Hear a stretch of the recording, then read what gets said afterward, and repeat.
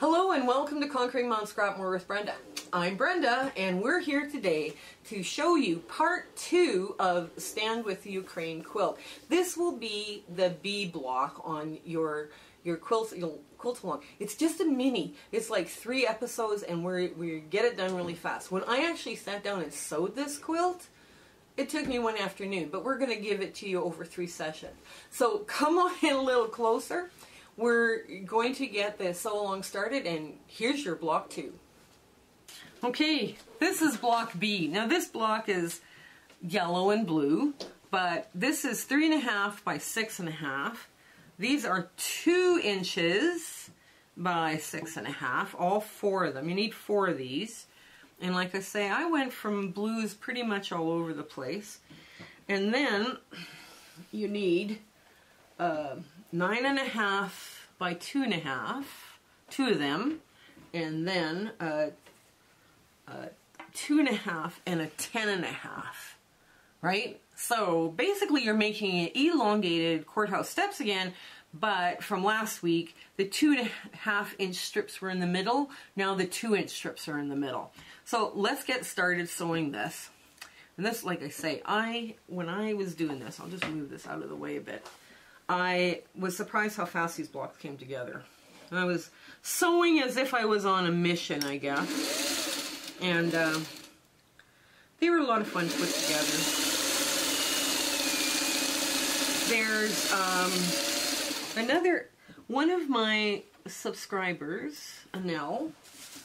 She told me that if you buy something from the artisans, when you go into Etsy, I guess, let's go into Etsy first. When you go shop there, you can sort by region, region of the world, and if you download a digital pattern from these artisans, they get the money right away. And I think the banks and all this stuff are closed. It would help, if it helps these people out, these ladies out, I think that's an important thing that we can do, even if we're not designing or anything like this. Pat Sloan also has a UNICEF link, and she's viewed by lots and lots of people. If you haven't heard from Pat Sloan, I'll put a note there. Gudrun from GE Designs has also got lots of links for you know, people to call for you know, donations or whatever, and standing with the Ukraine. Bonnie Hunter's also come up with a block. They're just beautiful to stand with the Ukraine. And I believe it's all string blocks, but it's just gorgeous. I have to take a better look at her stuff. I love her stuff too. And there we go. I know. Finger press it open. I do a lot of finger pressing in here. And I wonder why my nails don't grow. Because I'm wearing them off. It's like a cat scratching at your furniture, right? I'm in here finger pressing all the time. There. Okay. There we go. I just line up this. Make sure that doesn't flip the wrong way. I don't want to create a bump if I don't have to. There we go. And now I'll get the next. Oh, the foot fell off. Again with the foot. Then I need to figure out a way of tightening that screw so the feet don't fall off. And it usually is okay. Now I'm going to start with the sides here. I'll line it all up again so you can see where I'm at. See, I'm lining up the sides. So the first side I'm going to do is this. What you want is contrast between your blues, right? Like if you have something, you know, medium, you want to put either something dark beside it or something light, you know. But you're pulling from the full range of your blues, you know, in this quilt. Or at least I chose to. I figured, well, their flag is a pretty, I love the color palette of their flag. So this was kind of a heartfelt thing to do.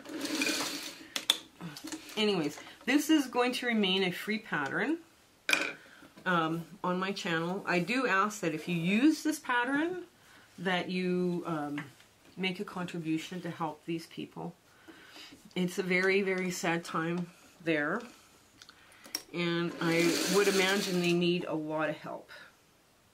So this is how I'm doing this. So now, here's a fun little block that uses up some of your scraps. You can do this totally scrappy too if you wanted. We don't need a blue and yellow quilt. You can do it scrappy and it works out well. Okay, last two pieces are going on.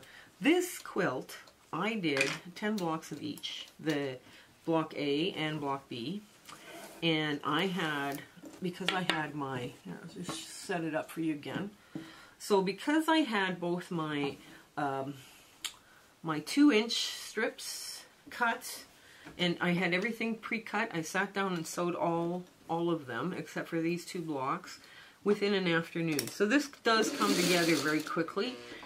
And if you had just leftover random scraps of, you know, jelly rolls or 2-inch strips that you didn't know what to do with, then at least you've got something now that you can work with. And it goes together exactly like a courthouse step, but then we change it. We change it. We change it. We make it ours. I don't know why courthouse step came into mind when I was thinking of what to do, but, and the last piece goes on, and there we go.